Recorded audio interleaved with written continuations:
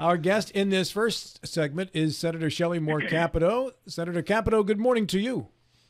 Good morning. How are you all? We're great. Great to have you with us here this morning. We've got some big broadband news. Huge broadband news. Over $1.2 billion coming to the state as a result of the infrastructure package, and we need it.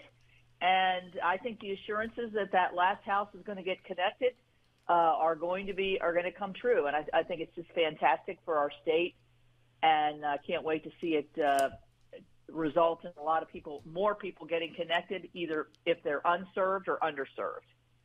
President Biden yesterday said by 2030 he wants every house connected to broadband internet. Is this part of that package from what he was talking about yesterday, or is this a preceding package? No, this is that same package. And I would say that 2030, I hope that's the out years. I mean, I hope this is a lot sooner than that.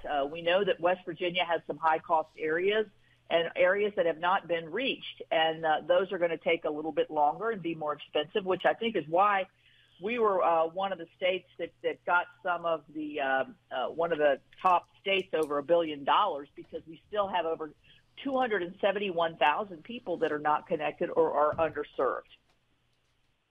So practically, how will this work? Is this being contracted out to specific companies? What this does is it's through a program that's an existing program called the BEAD program, which is the Broadband Equity Access and Development Program. And that's at the Department of Commerce. It's going to come to the state of West Virginia through our probably Broadband Council. We are there now. They do great work, and this is a huge effort through the Development Office. And what they do is what they're going to do is have a deployment plan. So the money doesn't just come and then you deploy. You have to have the plan okayed and have the oversight on it to make sure it's going to achieve what it needs to achieve. And then it will come to the state, and that money will go to internet service providers who have bid or who have applied for those funds to be able to connect those last sections and those big sections that are still left unserved. Do we know about what percentage of West Virginia right now is not served by broadband internet? That's a good question, because percentage-wise, it's 271,000 households, but I don't know what our real. I know we have approximately 1.8 million people, so I would say we're probably up around the 25 to 30% unserved. And that's rather high, and we know we've been talking about it for a long time, and we've gotten a lot of action lately. But this is in asking one time when I was first in asking this question, what is holding us up? And the thing that always came back to me was time and money. Well, you know what? We've got the money now, and it's time to shorten the time and move forward. And I think that's what we're going to be able to do. We're not going to waste this money. We wasted the money in 2010 with poor oversight. People didn't know what they were doing. We're not going to do that again, and we're going to make sure that this program is successful and does serve that last house, that last business, because it's essential now. It's not just an option; it's essential. Well, go ahead, Bill. Morning, Senator. Hey, Bill. Question for you: When do you visualize this actually hitting the ground and people will be able to see this made available for them? I would say in the next several months. Because we had such a bad experience in 2010, West Virginia is really further ahead here. Through several governors, and particularly Governor Justice, has created a Broadband Enhancement Council that are very knowledgeable. We've been developing our own maps, which the accuracy of the maps is really critical, because you don't want to overserve an area and overbuild, but you don't want to leave people out when you have an opportunity like this. So we've gone granular to every single household, every single location, and that's significantly different than it was before. So we have an expert council. We also have somebody from the Department of Commerce that is specifically targeted to helping West Virginia develop the best deployment plan. And so I would say probably things will begin to roll maybe by early fall. Matt Harvey.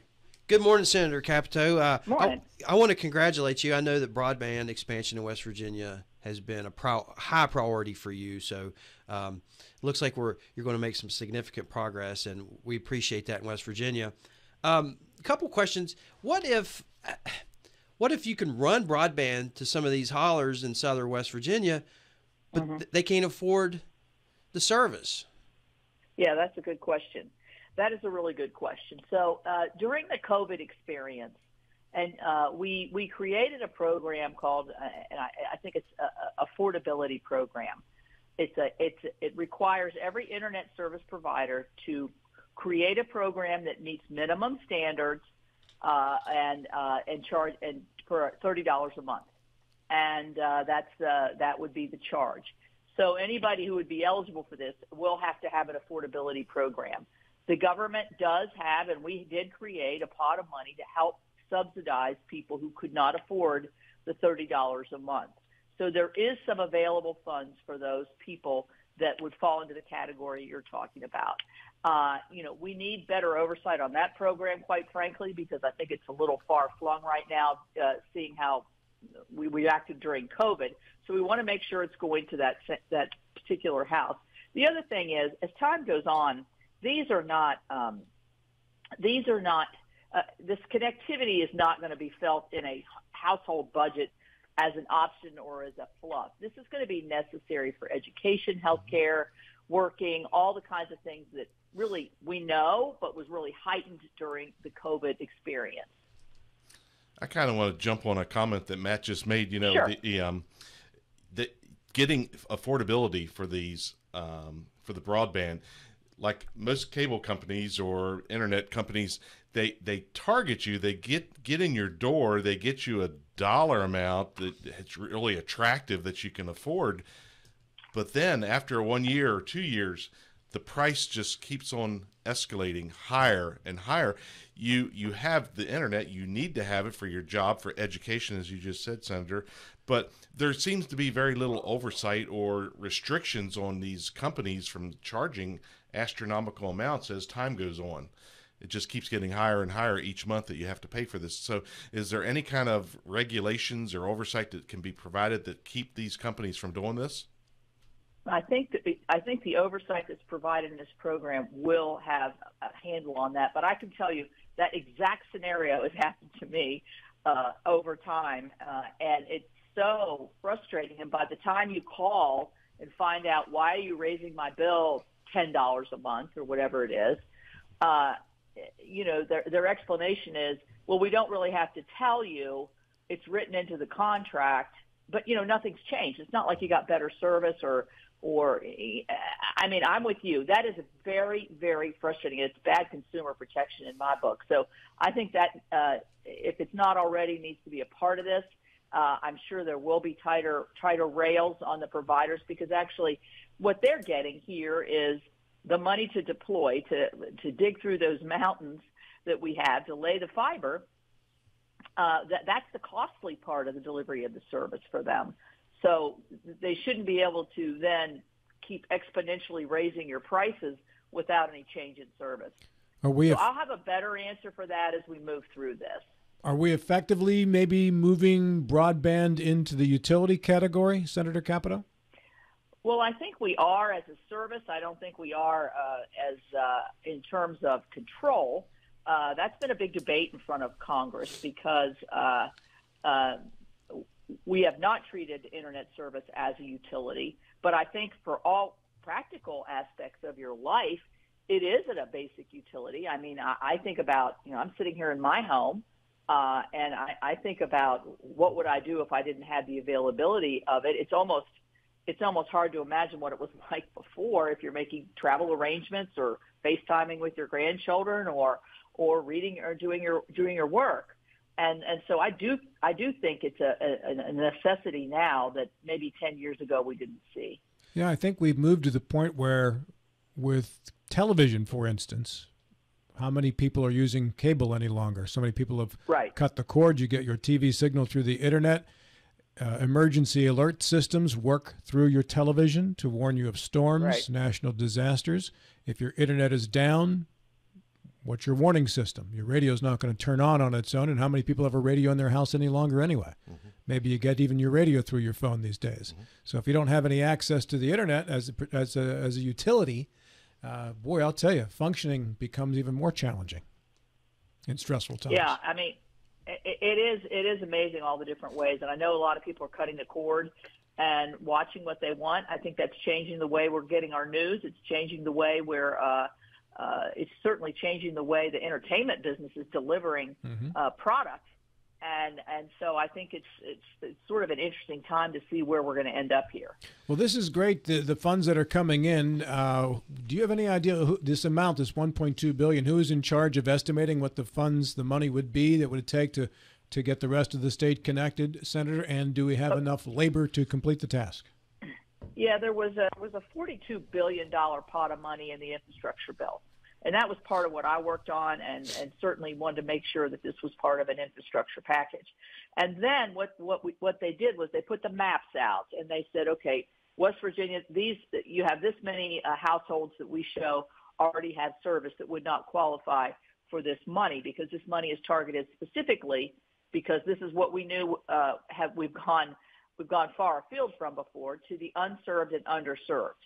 And so what happened was then you could challenge the maps. You could say, well, wait a minute, this shows my house is served, but in reality it's not. And so you could go to the FCC, put your address into a mapping system that showed that you were not served, and then your name, your location is added back in. And so we did that. Over 110,000 West Virginians disputed.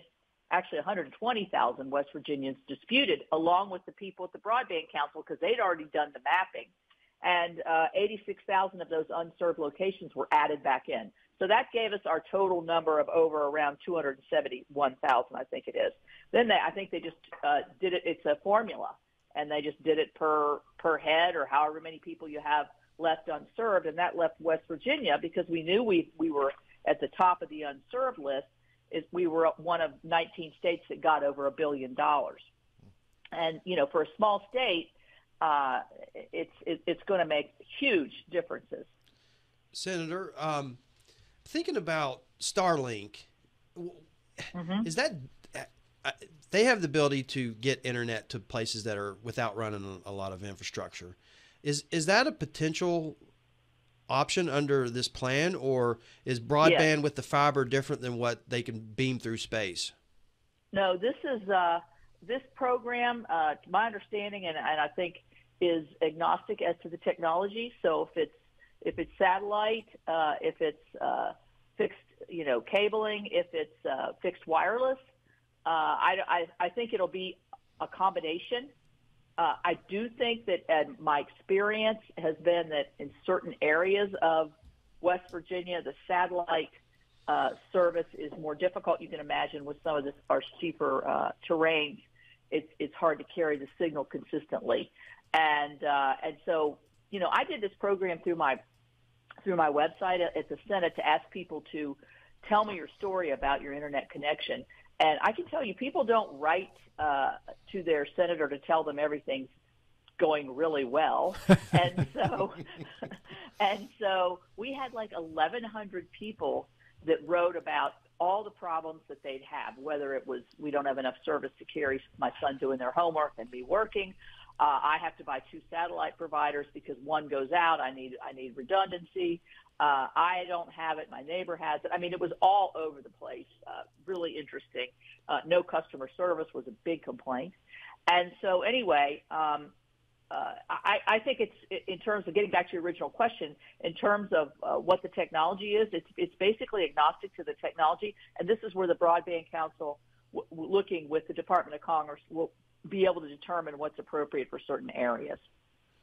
You have a follow-up there, Matt? Well, no, I've just had a kind of an off question about how this, if like the Green Bank area where they have the radio quiet zone, is this right? Did those numbers kind of skew West Virginia as far as the underserved or unserved? I think that in the Green Bank area, there's probably areas there that are still going to be dark, so to speak, because of the interference with the signals. And there may be some other areas in the state that have quiet zones that for other purposes, maybe Department of Defense kinds of things. And so I think some of those areas, I think probably the people that live in those areas are well aware of the restrictions that they might have. So I don't think they're in these numbers. I don't think they would be considered unserved if they couldn't properly be served. You started working on this in September of 2018. I was reviewing the timeline for all of this, so nearly 5 years later. Is that a typical timeline for getting a major piece of legislation through like this, Senator? Well, the infrastructure bill in and of itself, some of the major portions of it, broadband is part of that, but the road and the water portions, they're typically 5-year bills. And so it takes a while to draw them together. There are obviously enormous amounts of dollars. There's new technologies to look at. And then there's oversight that you want to see. What's working, what isn't working, what needs to, move forward. 5 years is a long time, but in between that time, we were sitting in our homes for 2 years. Mm-hmm. I was still going into the Senate, but everything was sort of at a halt in terms of we were more focused on how we're going to cope with the crisis at hand. And hopefully this won't take 5 years to deploy, but we want to do it carefully because we know we've squandered money here before. We saw during COVID a big influx of dollars. Where does it all go? Where's the waste, fraud, and abuse? We want to guard against that, heavily guard against that, because this is an opportunity we don't want to miss. So do we have a priority areas that are going to be served first with this rollout of these infrastructure dollars? I think that's probably going to be in the deployment plan that the Broadband Council puts together. I would imagine that they've probably already got it pretty much formulated because they've been looking at this for a long time. But, I think probably the farther out places are going to be the harder to reach. I don't know that those are going to be the first priority.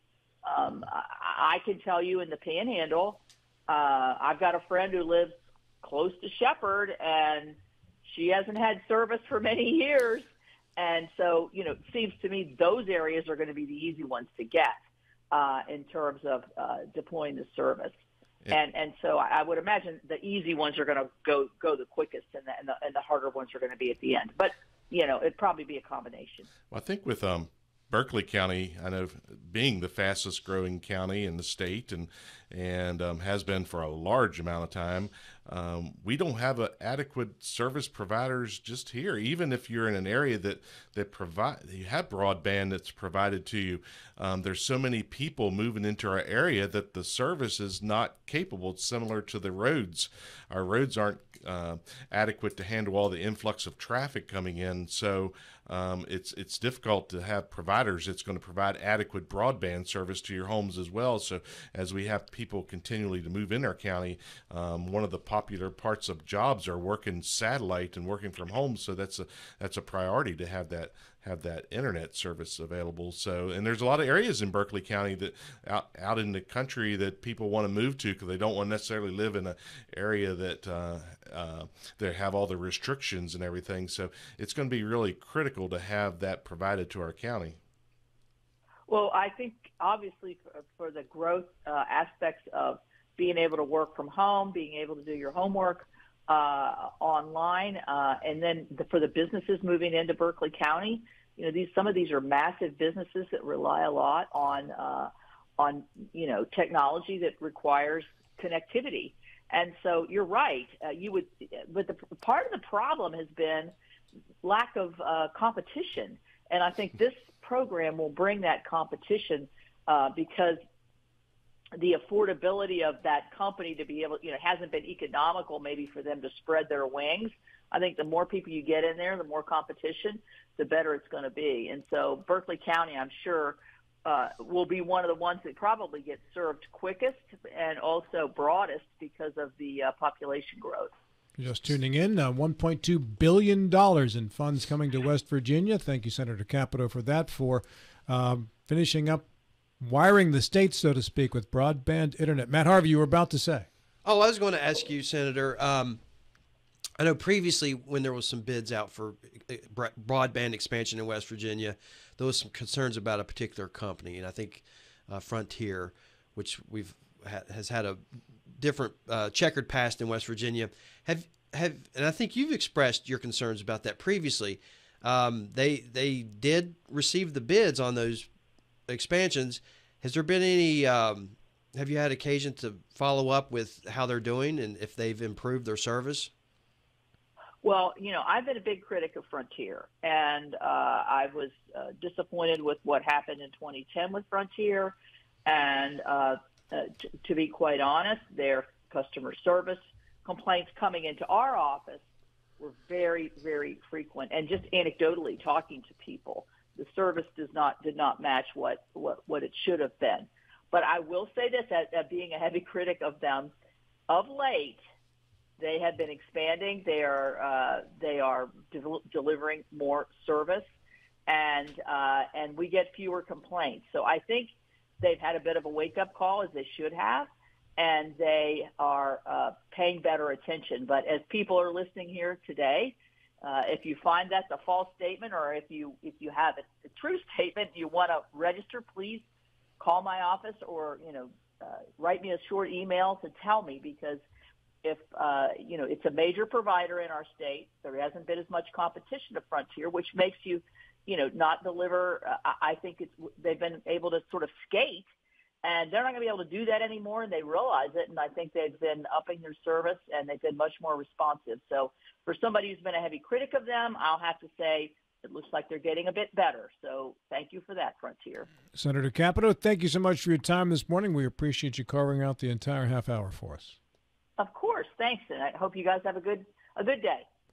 You too. Thanks so much for being with us. Mm-hmm.